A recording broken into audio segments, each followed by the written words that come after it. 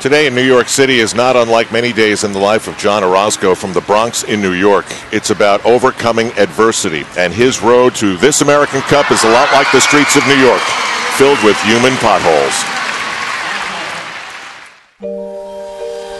I just want to say thank you to everyone that came here. Family, friends, you're all family. It wouldn't have been possible without every one of you. Oh, I love him. I don't have to act like I love him. He knows I love him. I totally embarrassed him. Gymnastics in the Bronx? It's basketball, it's football, it's baseball, soccer. I didn't really have that many friends. Kids were not accepting around me. When was the last time anybody from New York has gone into gymnastics? It's not a choice on the table here in the Bronx. It's just not. Obstacles. John Orozco knows almost every one. Start with where he's from. The Bronx? Are you kidding? Next came money. For the first 3 years, we were making out okay. Then we started falling behind. He would hear us talking about the mortgage and paying and how we were going to make the bills.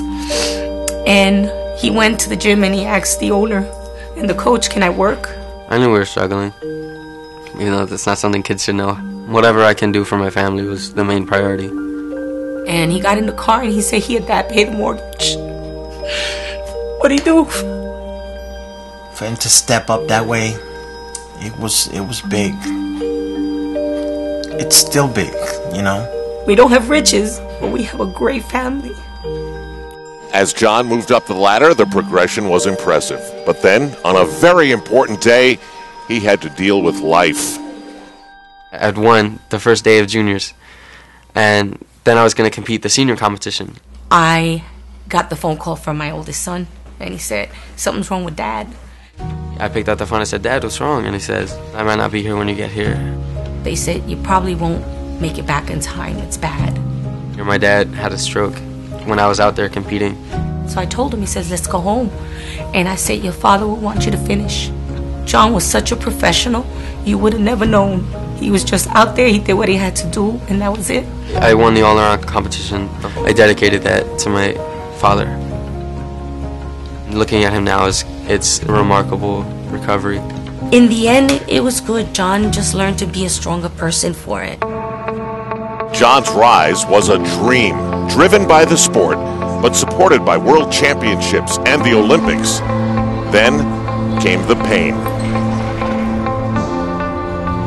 2010 rolls around, competing in my first senior national meet. Everything was going great, you know, in the competition. So I went to do my vault, and I felt something wrong immediately in the air. I landed, I took one step, I said, "Wait, what was that?" I tried to take another step, I said, "Oh no, this is bad." And when I saw John sit down, I knew it was bad. They confirmed that I had a 90% Achilles tear. I worked so hard for this, and this is what happens. Why? I told him, "You know, John, Father made it, you can do it. You can't quit. I never quit on you, you can't quit on me." I got hurt, there's nothing I can do about it. I said, you know what, I'll just improve on the weaknesses that I had, not involving my foot. I had work to do on pommels. If he hits this routine right here, he is going to be on the 2011 World Team. I think that does it. I'm finally here, I'm finally where I want to be. Finally made the team. I finally medaled at the Visa Championship senior competition. Finally, I'm going to World Championships. It's all happening now. Double pike, and a great landing. This is going to move him up. I can't thank you guys enough. This is why I give it everything I have, not only for myself, but for everyone that's helped me. I'm not going to let your efforts and my efforts, you know, be in vain. So, thanks.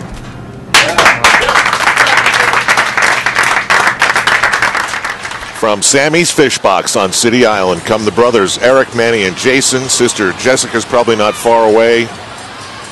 The mom is Damaris. The dad is William, who obviously overcame the stroke, and he has not overcome that Achilles injury totally, but this had nothing to do with that. No, it did. He was totally off balance on that, and as a parent, it is crushing.